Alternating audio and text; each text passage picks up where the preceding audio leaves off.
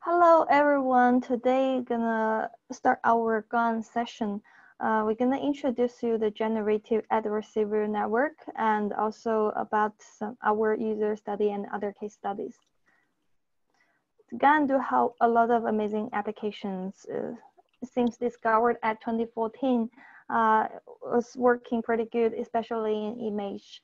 For generating very realistic images and image in painting, editing, polishing, and image to image translation, even text to image translation. Like you give it a text or a skeleton, then it will generate very real images. And for 2D or 3 object detection and anomaly detection in drugs or MRI images, because it's working good in detecting the differences. And also for some time series model generation like music, video, for attention from eye tracking and also financial time series modeling. So GAN mainly it consists of two neural networks, the generator and the discriminator. And it's trying to learn high-dimensional complex real data distribution. So that's why it uses neural network. And the generator is trying to generate the noises and learn from the real data. And the discriminator is trying to distinguish the difference between the real and fake. Like this skeleton we show here, the generator and discriminator, they repetitively updating each other.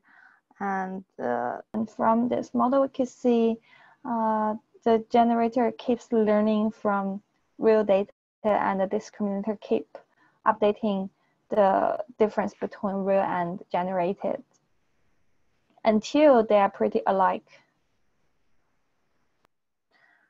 Also, from this objective function, the generator tries to minimize the probability of generated data being fake, and the discriminator seeks to maximize the average of the log probability for real data and the log of the inverse probability for fake data.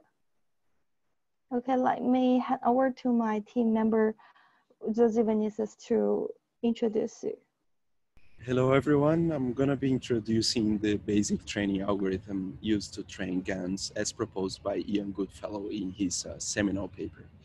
So the algorithm is fairly simple. It basically follows these steps here that I'm going to describe right now.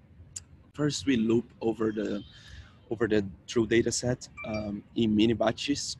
So basically first we sample M noise samples from a noise prior distribution, and this distribution can be uniform or Gaussian.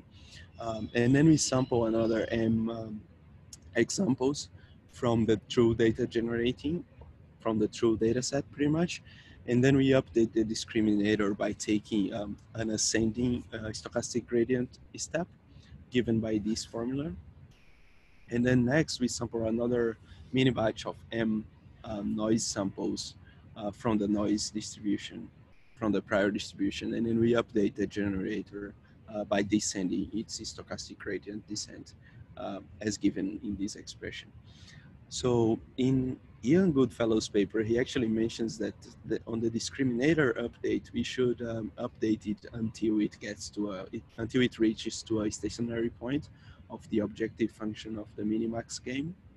However, as he also mentioned, in practice, he saw that only one step is sufficient to make convergence, to guarantee convergence, pretty much. So now we're going to take a look at the synthetic data example. So basically, we generate two Gaussian distributions, one of them with a zero mean and identity covariance matrix of dimension p, and the other one with a mean along the vector with all 5 in its components, and covariance matrix given by twice the identity matrix.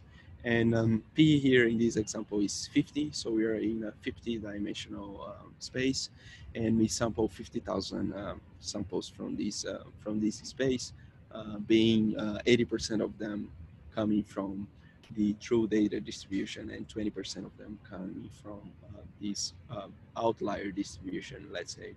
And we are going to apply now the algorithm just that I just showed to train GANs on this problem, and let's see whether the generator can generate samples, and whether the discriminator can distinguish between can distinguish the samples between each of these distributions.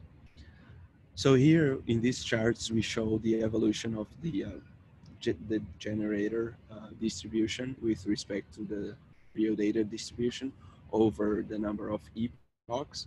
So as we can see, as the number of epochs increase, we see that the distribution of the generator gets better and better in fitting the true distribution of the real data. Uh, and we also see that um, over the number of epochs here, we see that's the loss function for the discriminator and the generator.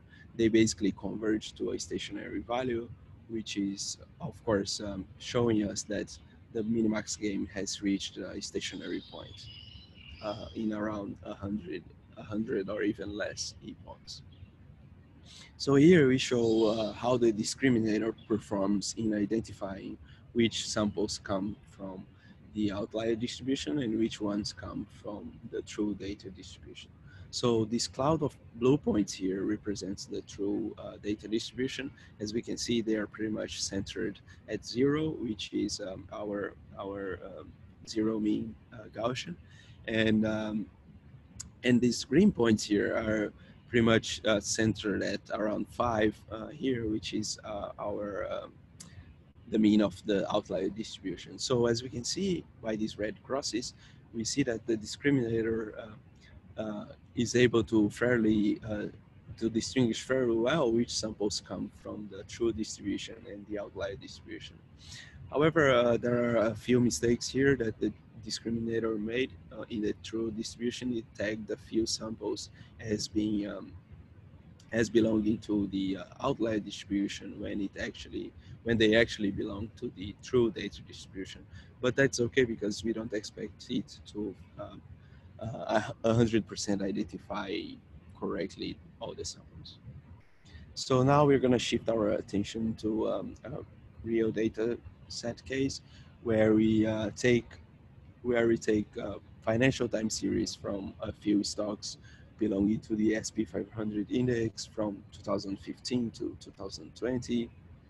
And interestingly, as we can see here, around May of 2020, March actually 2020, we can see a big dip on the financial on the prices of the stocks, on the log prices of the stocks. So this dip was actually caused by the pandemic of the COVID-19 that we are passing through right now.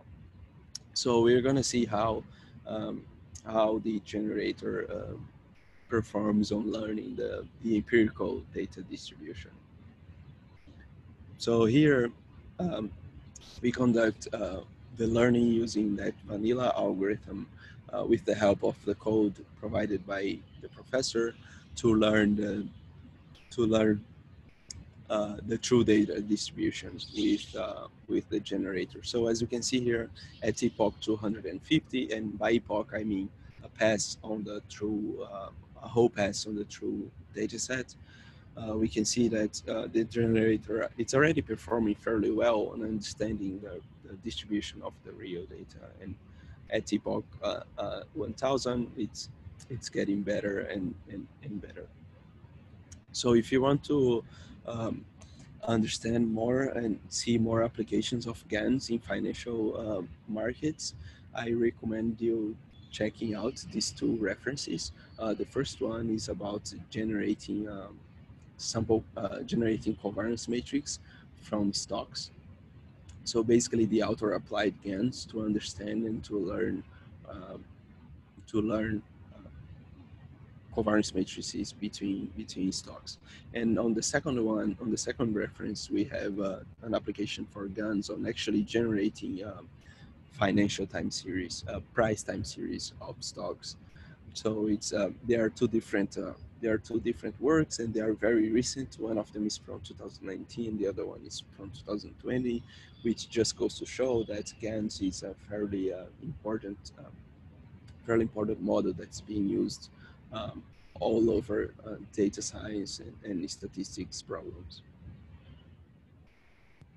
So, hello everyone. I'm going to introduce how to reformulate GAN in function space, and one of the most important training strategies to obtain a stable GAN. So we can consider the F divergence to measure the discrepancy between two distributions as the following definition. And of course, in order to approximate the function Qx, we can directly take the functional gradient with respect to the function Px. So how can we use the deep neural network to formulate this problem?